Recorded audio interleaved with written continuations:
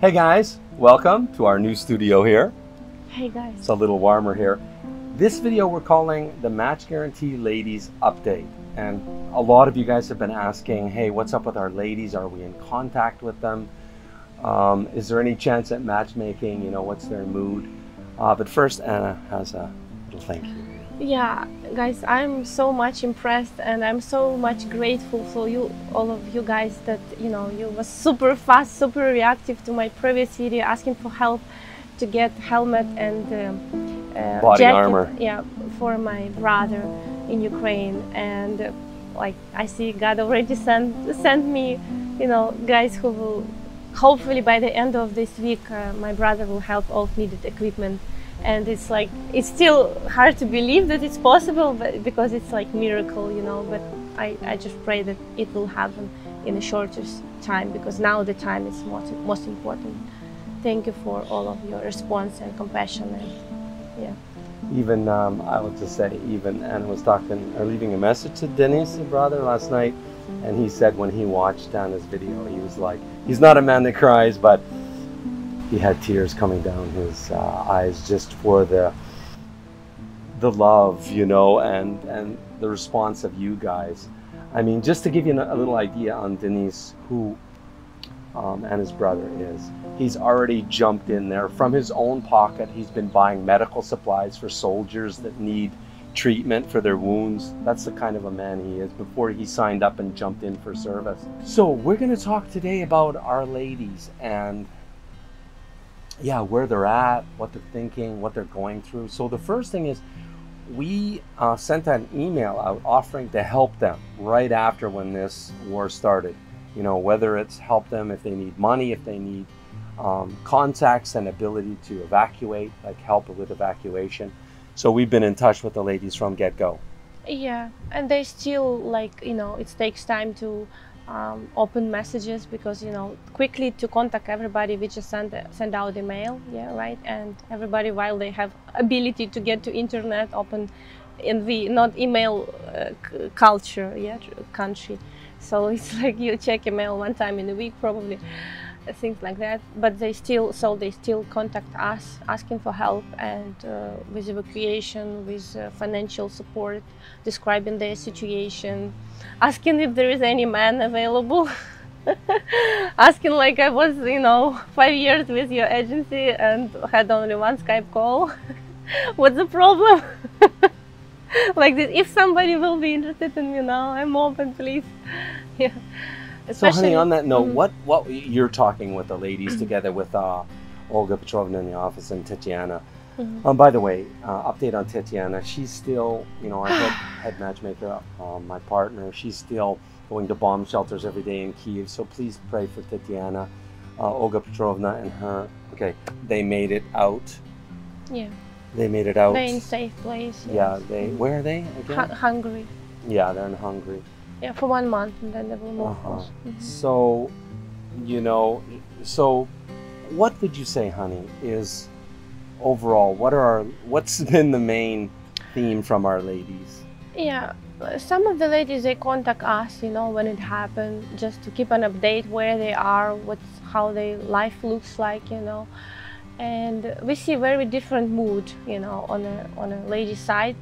And of course, it's depends on where they are right now. If they in a like bad catastrophic place where everyday bombing, there is no mood for relationship, for a meeting man. Of course, they just in surviving mode, And most of those ladies, they of course took action and in right time, and they just move to the west of Ukraine, where still you can find a place where there's no bombing and theoretically, safe. Yeah. Not as much bombing.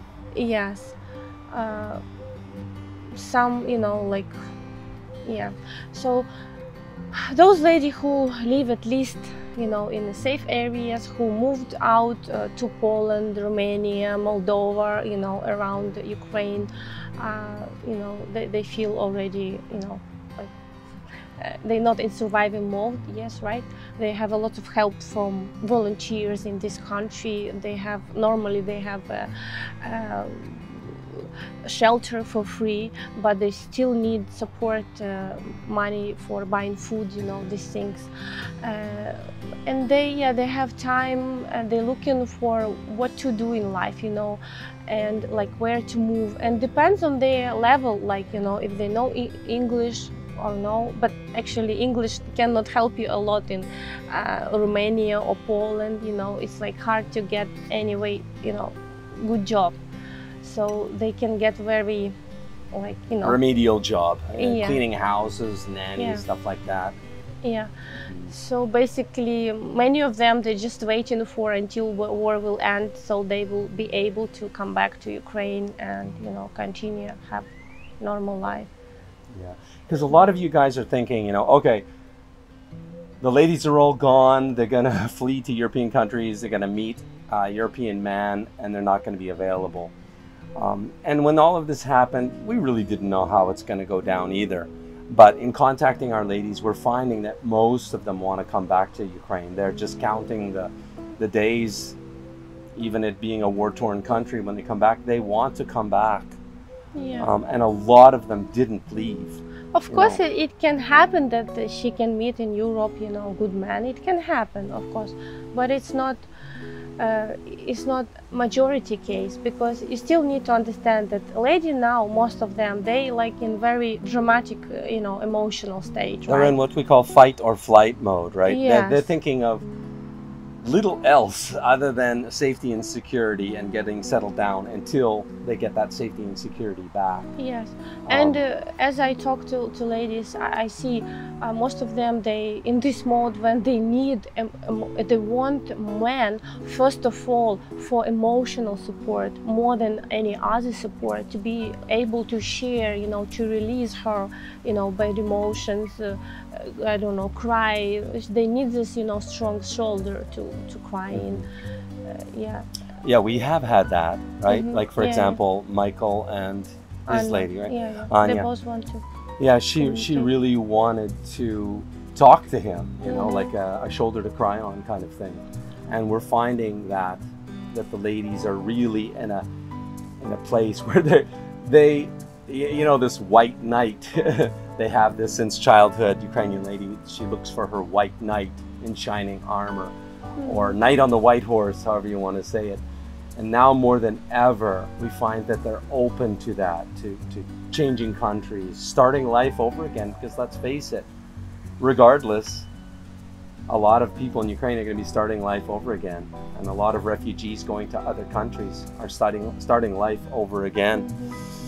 Yeah, if we talk about ladies who, you know, in an area where is still, you know, like they can be involved a lot in volunteer job, you know, they don't really have time for, you know, for relationship, right? Who is in Ukraine, who is helping, you know, cooking, I don't know, like packing, you know. But ladies who, yeah, in safe area, and especially not in Ukraine, they're more open. Mm-hmm. Honey, let's talk about one of the big pluses right now. You know, I'm not sure if you guys thought about this, yeah. but you know, in life we always got to look at the pluses or the minuses, as they say in Ukraine, or the pros and cons. And we're finding right now, it is an incredible opportunity. You know, if you're the type of man who wants to swoop in and rescue the princess, you know, now's when they need rescuing. Of course, it's a bit of a double-edged sword. I get it, that you've got to make sure that, you know, you have a quality lady that you're rescuing, right? And as long as that's the case, it's an incredible opportunity. And right now, coming out of COVID, I mean, COVID has made K1 visas go from like 8 months to 2 years to approval for a fiancé visa for Americans. Now, and British, for example. Now it's just happening like this. I mean, Ukrainian ladies can pretty much fly in to, well, you can fly into Mexico now and walk across the border, and they are being approved. Almost, I would say, almost rubber stamp state right now. UK, we had a client that just fast-tracked his new wife and daughter's immigration status to the UK. You got Australia opening up to 3 years. 3 years. 3 years, Ukraine. rubber stamp. approved. Canada completely open. A lot of Ukrainians are immigrating to Canada now. So what that means is, you know, that second stage of the relationship, where after you've started the relationship and you understand you really want to be together, that is super fast track now and cheap. Because Australia, it's about a $10,000 Oz dollar application fee to the government, for example. And it's not necessary you will get It's it. not, Yeah. and if it's not approved, that money's lost. Now there is no application fee. She can just come be with you in Australia. So it really is a huge silver lining. Yeah. Yeah. But the caveat is, make sure you're talking to or you're meeting to quality women, as is always the case. So guys, honey, anything else to say? We are in touch with our ladies. We're finding they still have an appetite for dating. They're wanting to meet guys. Those ladies that are, again, out of the fight or flight mode, that is, okay? There's still a lot of ladies in fight or flight mode, locked down in Ukraine, and for one reason or another, either can't get out, have decided not to leave. Let's talk about that. Let's talk about why so many Ukrainians, right now, more than 90% of Ukrainians are not leaving Ukraine. Why is that, both ladies and otherwise, honey? Well, first, I would say because Ukrainian culture, it's like not I am alone, you know. I have, like our matchmaker Tatiana, for example, she could long time ago get out, you know, but she don't want to leave her daughter, and daughter don't want, and daughter has children, so they stick together, you know, and stay together. And it's like, you know, very big case for many Ukrainian people. They say, oh, we will live all together or we don't go. But because of like brother cannot leave Ukraine, somebody's brother, right? Or father, or like they say, no, we don't go, we go all family, or don't go at all, you know. Like it's very hard for people to split. Another big reason is it's of course fear. Where do I go? Especially those ladies who never was abroad, don't know English, don't know like any foreigner language. They like, how I will communicate, how it will be, like I don't know. Here I have at least shelter, there I will, you know, I don't know, be on the street or something, you know. It's a big fear of changing, going out of your box, you know. And they like, okay, you know, maybe it will soon finish, you know, I will be optimistic, and they just, you know, try to feed them with these thoughts, you know. I think you're right, honey. I think those are the two main reasons. On Anna's point, one, you guys know that men from 18 to 60 are conscripted, basically. They cannot leave. You know, they're called, they have to register and they have to serve and protect their country.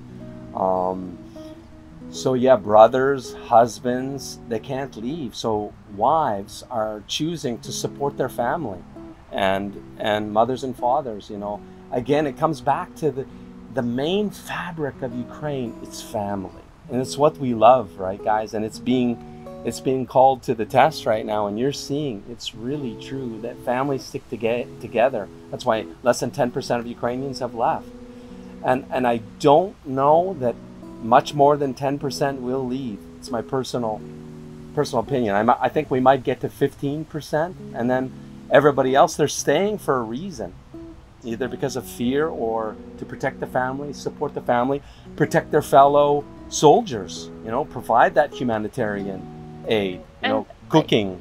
And they want to, and it's not like if they leave, they will never come back. Most of them I talk who around, sitting around Ukraine, Romania, they say, we're just waiting, we're counting days when we will be able to come back to Ukraine. It's a great point. It's how, yeah, it's not like, and you can see everywhere post of my like friends, they say, now it's so like, you know, interesting time when doors of all around the world open for you, but you're sitting in a this when you enter the house, how it's called, this, yeah, the front area, foyer. Because it's the most safe, yeah, place, and you're sitting on the floor there and you just don't want to go nowhere, you know.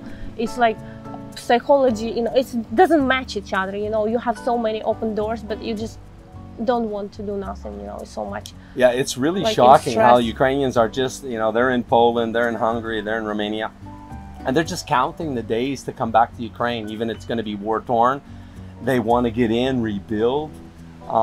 It's a fallacy that Ukrainians all want to get out of Ukraine, as you see now, right? They want a ticket to America. Well, they have a free ticket to America, a free ticket to Canada, a free ticket to Australia. We'll see how many actually go at the end of the day. You'll see it's not many. Ukrainians, they're very patriotic, as you now well see, right? And they love their country and they cherish it. So that's why to win the heart of a Ukrainian woman, that she's going to come to you in America, Canada, Australia, wherever, Europe, it's a tall order. She has to completely trust you. So guys, we're going live this Saturday, which I believe is March 26th at 10 a.m. Eastern time, and we're going to give you more of a long style format, answer all you guys' questions, because I know we've gone dark for a while as we've been putting our life back together and deciding while we're waiting for immigration approval to Canada. You know, we're hunkered down here in Cancun, Mexico. So we'll see you guys on Saturday. And again, thank you very much for helping. Thank you very much for help, Dennis, my brother. And for all your donations that have and guys, helped huge. We in touch with orphanage. We help them to get in America now, 7 or 8 of them, and they just paid the fee to Polish embassy. We'll update on Saturday. Otherwise, it's going to be a long video, but we'll give you a full humanitarian. I'm just saying you can continue send your your donations, because we spend it. It's not like we help, because we still continue to ask for getting requests for help. So we're working on that. We'll give you all the updates on Saturday. Okay, guys? Okay. Yeah. See you Saturday. Take care. Bye bye.